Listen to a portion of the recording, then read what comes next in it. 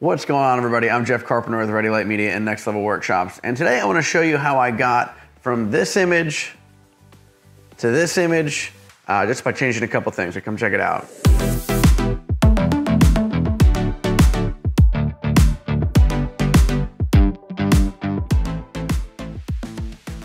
What I want to do is I want to run through what my setup was for this shot and kind of the reasoning why I went from a more pulled back shot with a little bit of movement, which I absolutely loved, to a more traditional beauty shot.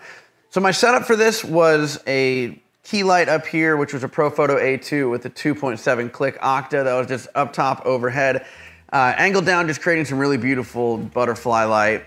My secondary light was a kicker down here, which was another A2 with a 1x4 strip. That one also had a jade gel in there. And the reason I had that one was kind of to complement the color of this A10 I had down here that had a rose pink gel that was just angled up and creating a little bit of color in the background.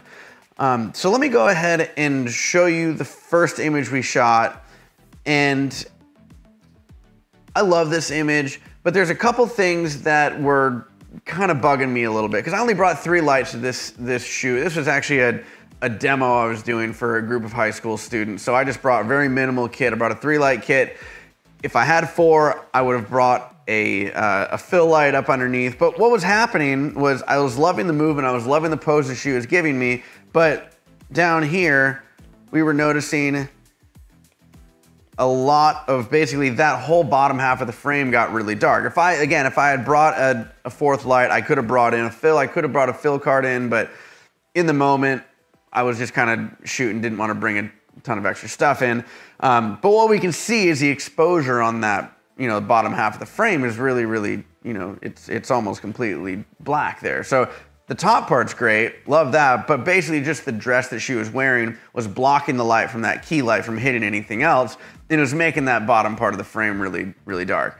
So rather than just throwing it away or bringing another light in, I figured I would take this opportunity to kind of take advantage of the fact that she was wearing a really nice off-the-shoulder dress, and that gave me the opportunity to shoot a really, really cool, really traditional beauty shot.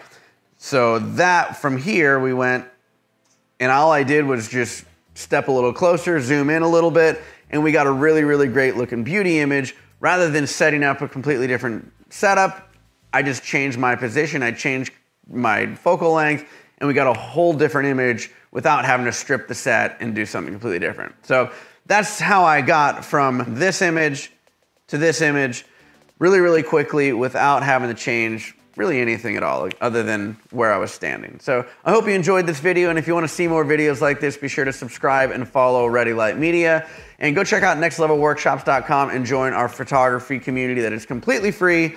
We'll be starting to do some giveaways on there. So go check that out, nextlevelworkshops.com. I'll see you next time.